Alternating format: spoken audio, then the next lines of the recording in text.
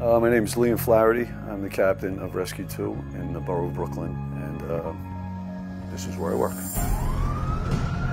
Rescue 2 is a special unit. It's in the Special Operations Command. It's made out of senior, experienced firefighters, and we're problem solvers. Like if somebody's stuck somewhere or some kind of emergency, we show up and we make it right.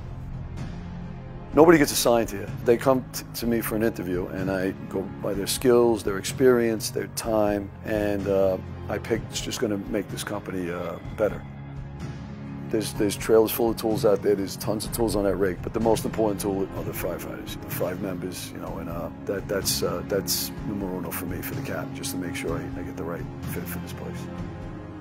Since 1893, there's been someone standing watching this firehouse like 24/7, 365 days a year. There's always been somebody here, or you know, a company here, like going out and taking care of the public. I guess if you were an outsider looking in, you know, you get like this kind of a big reputation type of company, and they're in a little red brick building. You know, figure it would be bigger.